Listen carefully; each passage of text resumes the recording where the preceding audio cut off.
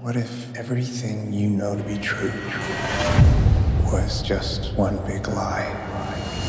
So the long-awaited season premiere episode of Silo Season 2 is finally here. The WGA and SAG-AFTRA strikes delayed its release from the original date in 2023, but now we finally get to find out Juliet's fate after she was unwillingly forced out of the silo into the toxic environment outside. The title of episode 1 is The Engineer. Juliet, played by Rebecca Ferguson, is an engineer in the Down Deep, and we will more than likely get to see her use her skills in this episode. And I'm not sure if you guys remember this or not, but we really didn't get to see a whole lot of Juliet's inception period as an engineer when she first wanted to go down there when she was young. We only really got to explore her later days as an engineer, and we got to see how a lot of that inspiration actually came from her mom. But now with episode 1 of season 2, we finally get to get into more of those younger days of her as an engineer. So in the finale of season 1, in her position as sheriff, while relentlessly investigating the death of her lover George, Juliet discovered too many secrets of the silo. And Tim Robbins' character Bernard, the head of IT and the new mayor, secretly runs the silo and needed to get rid of her. So he falsely accused her of saying she wanted to go outside where death is imminent. No one has ever survived going outside of the silo. As stated in the pact, when someone says they want to leave the silo, it is irrevocable, meaning they say the words, "I want to go out." And once they say that, well, you gotta send their ass out. Season 1 left her as she was compelled outside, finding out the atmosphere was indeed toxic. And we also got to find out about the whole augmented reality thing, which we did find out that Juliet didn't clean, but that display was there, so she would clean. But Juliet ended up surviving because of the heat tape that sealed any openings in her contaminant suit, provided by her longtime friend Walker with some help from her ex instead of using the tape usually used by IT. So the episode opens with a boy we've never seen before running through the dark halls. He passes by a propaganda poster thanking the founders, defaced with graffiti that says "Liars, Truth Now, and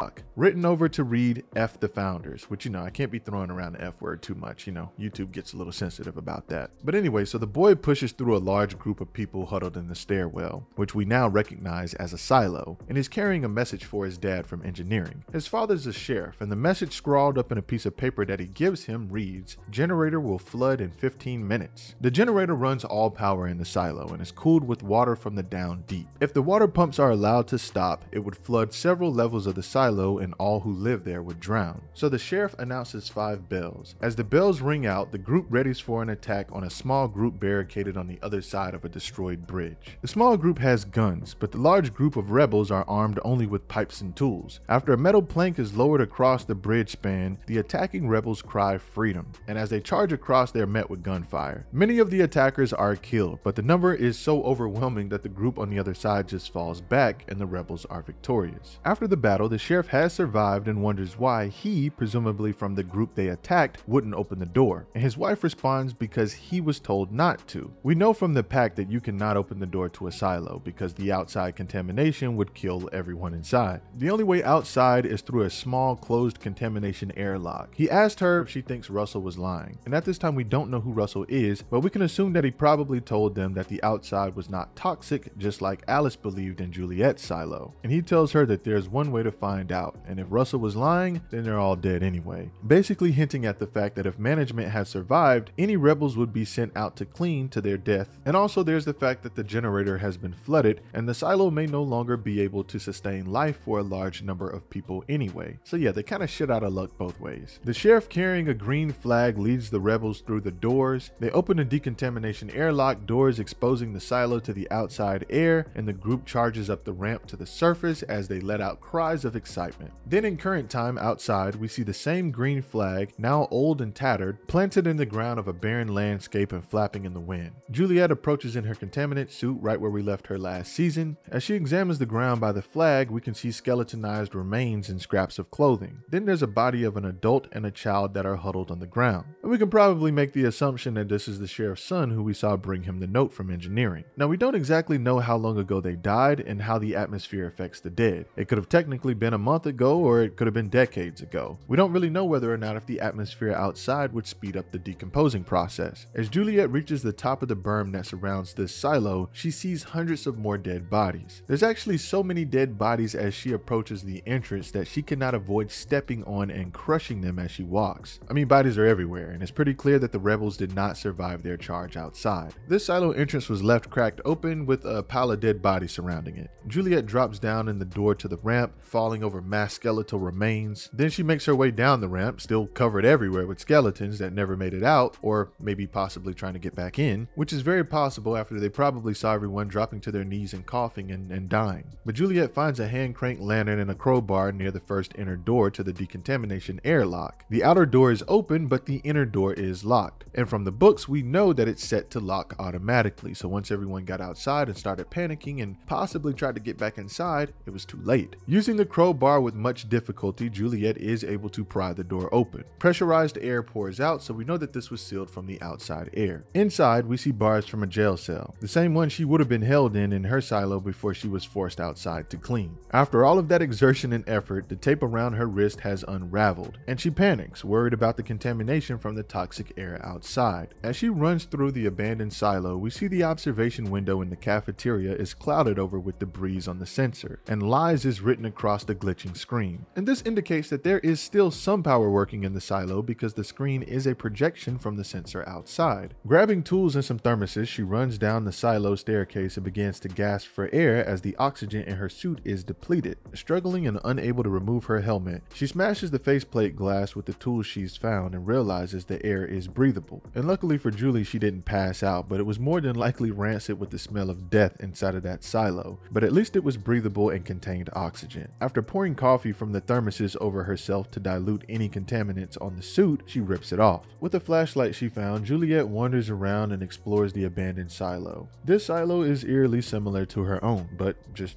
empty. At this point, she has not been able to find anyone here alive. Everything is in disrepair and covered in dust. In an apartment, she smashes a mirror and finds a camera, confirming that this silo too has been secretly monitored by IT, just like her silo. But she's eventually able to find a change of clothes in a closet and continues to explore. As she reaches the main silo shaft, we flash back to when Juliet was a kid, being beckoned by a young Shirley not to be late. Shirley introduces her to the workers in recycling, telling them she just moved down from the mids. There are 12 recycling stations in the silo, with access to the trash chute. Juliet learns her new job separating out salvageable trash and recycling, and she also finds out that the really good stuff they find ends up going to Walker. Back in present day, Juliet's exploring takes her to the farms, where all the crops are dead and there's nothing to eat. And luckily, she does stumble upon a leaking irrigation pipe, and she is now able to fill a container with drinking water. Then we get this really cool transition effect where we go to young Juliet, who's guzzling down water in the punishing heat of recycling. On the recycling belt, she finds a discarded toy and asks if she can keep it and fix it. Afterwards, Shirley invites Juliet to stay with her and her dad, but Juliet declines. She's not too sure about these new people just yet. Then, working on the toy in Walker's apartment, Walker tells her that it will get lonely with no friends. And then Walker complains about Juliet wasting her time on the toy, and she tells Juliet that she works for her and the silo, but mainly her. And Juliet muses that it's been a while since she had a friend after her mom died. She explains how the other kids avoided her after her mother's suicide. And we're also aware from last season that Juliet's brother also died, and she left her father, blaming him for her mother's death. We understand that Juliet is truly alone. Walker eventually tells her about a dream she had when she was sick, and how she believed that she was all alone in the silo, and it was the worst feeling she ever had. She basically just tries to hit Juliet with a little bit of wisdom on the importance of friendship. Then we later jump to Juliet in recycling, who's showing Shirley the toy that she had managed to repair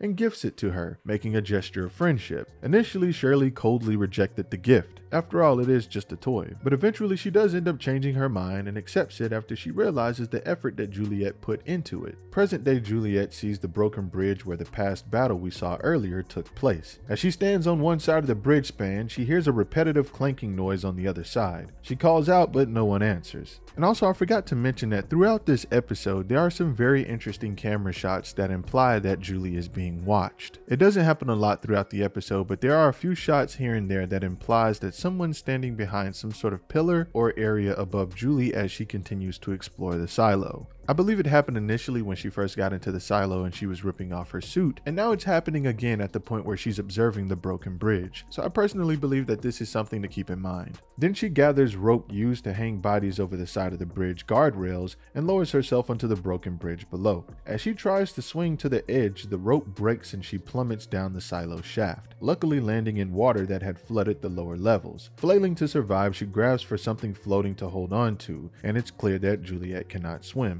which we kinda sorta knew already from season 1. They sort of hinted at her fear of water, so she crawls up onto the stair steps and screams in frustration at her failure. Back at the apartment from before, she changes into a dry set of clothes and wraps up her bloody injured arm. Then we see young Juliet and Shirley sneak into a secret flooded cavern at the very bottom of the silo where the giant digger was abandoned. This is the same secret chamber George used to take her to for private getaways in the first season. Now in the book series, George did indeed use this cavernous chamber as a workspace where he kept illegal relics, but he never took Juliet there. She didn't go there as a child and didn't discover this secret cavern until the end of the trilogy. With its references in both this season and the last, it looks to play a much more prominent role in the show. The poster for season 2 shows Juliet submerged in water, and you have to remember that George told her about a door under the water in her cabin in her silo that she tried and failed to reach after his death. Perhaps she'll try to reach that door again in this silo. They look at graffiti written on the stone walls, and Shirley tells her how she thinks it was there before the rebellion. There are stories of the rebellion, but it was 140 years before, and no one who was alive through the rebellion is still alive today. But they commemorate defeating the rebels every year with the Freedom Day celebration. They go on to bond as Shirley tells her how she discovered this place, and then they end up throwing stones in the water below, and eventually we're able to see that Juliet is finally making a friend. Then we cut back to present day Juliet, who's gathering pipes and potential building materials from around the silo. She engineers and constructs a ladder to span across the broken bridge. Attaching a rope winch to the bridge above, she raises the ladder and swings it over the open span. Tethering herself by rope to avoid another fall to the bottom, she begins cautiously navigating across the ladder. The ladder begins to fall apart and she races to the other side, grabbing the broken bridge edge just in time before the whole ladder falls to the ground far below. Eventually, Juliet manages to hoist herself up and cuts the rope tether, which is too short, finally safely making it across. And I don't really have a strong issue with this scene, but I do have an issue with this scene. So Juliet is an engineer and she was able to find all the materials she needed to make a bridge. The one thing I personally didn't like about this scene, and I didn't think it made much sense, which is the fact that Juliet constructed a bridge but she didn't test it to see if it could hold her weight. As she begins to use the bridge, it almost immediately begins to fall apart. And I thought it was a little weird that she just didn't use it first to test her weight. She could have set it up on the slope on the stairs or laid it across the guardrails on the bridge and just seeing if standing on it alone would have caused it to break. That would have allowed her to know immediately if the bridge was strong enough to hold her up, because I would assume that she wants to be able to use something that she could use back and forth to get across. But that was my only issue with that part, was that Julie didn't do the obvious testing by just seeing if it would hold her weight. But anyway, following the clinking sound that started this quest, Juliet walks through halls cluttered with debris from the former barricade of the battle, and as she enters the room where the sound is coming from, the wall behind her has the word truth written by hand, and Juliet's hope of finding someone is deflated as the sound turns out to be just a badge bouncing off an old fan that's running. Now stuck on the other side of the broken bridge, Juliet looks for a way back. She finds empty barrel drums and a large metal plank, which looks like it was used as some sort of barrier, or maybe someone who's already there was using it as a temporary bridge, who knows. But she weighs the back side of the plank with sandbags to keep it down on top of the barrels as she goes to roll the plank across the open area of the bridge, and it ends up falling perfectly in place. The new temporary bridge is much sturdier and should now prove to be a more permanent solution, which I'm gonna stick with the fact that I did give Juliet shit earlier, but at least now she has a better solution. She grabs her backpack and starts to cross when she is stopped cold by the sound of the song Moon River. She turns back around and follows the music. She follows a hallway that has way more light than anywhere else she's seen in the silo to a door at the end. Through the door, she sees another door, cracked open and streaming with glowing light. The sound of the music is much louder now, telling us that she's going in the right direction. She walks past dead bodies, but these don't look as decomposed as the ones outside. Did the harsh environment ravage those quicker, or were these people alive longer, or were these bodies that were more recently killed? Kind of brings forth the question. She finds a closed round door with the door viewer slot. It's locked and there's a lighted up keypad next to it. She yanks on it and tries to open it, but it's locked solidly. Giving up, she turns and begins to walk away. Someone shouts hey, and she whips around to find the door viewer open, and we see a man played by Steve Zahn just staring at her. The stranger tells her, good, you heard the music. He informs her if she tries to open the door again, he's going to kill her, and snaps the door viewer closed. And now all we know about this stranger is that he loves Moon River, has heterochromia, seems somewhat childlike, and wants to be left alone. Also, if you haven't read the books, you know that this character's name is Solo. In the book Wool, Juliet's introduction to this inhabitant of the silo is not as pleasant as the lure of a melodic song. The sound of footsteps leads to a frantic chase and bloody knife fight, so let's hope that once they finally meet, it isn't as violent. Juliet will now have to calculate her next move. This is the only person she's found in the abandoned silo, and he seems to have survived just fine. Soon she will need food and more water, and he's likely her only hope. Now just to convince him not to kill her.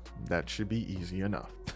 Silo Season 1 was based on the first half of the book Wool in the series by Hugh Howey. The showrunner Graham Yost explained that Season 2 will be based on the second half of the book. The first episode focused on what happened to Juliet after she left the original silo. And if we continue with the story as we follow Juliet, future episodes will also take us back to the original silo to determine the fallout with the residents after they saw that Juliet survived outside, which, keep in mind, is something that no one has done before. So the residents of that silo is definitely thinking, does this mean that it's safe outside? And will this spur another rebellion? Well, let's just go back and look at the hints on the Season 2 poster. If you look down below, that kind of looks like we have a rebellion on our hands. So let's just see how things pan out this season for Season 2 of Silo. But I am so excited that this show is back. I really enjoyed the first season. I'm going to try to be pretty informative this season with the deviations from the show versus the novel. And I can promise you guys that you won't have any spoilers to worry about as I cover Season 2. Only deviations and things that can add a little bit more context to certain scenes that we won't end up further exploring in the show more than likely. But anyway, if you guys enjoyed the recap, you know exactly what to do. And as always, thank you for watching.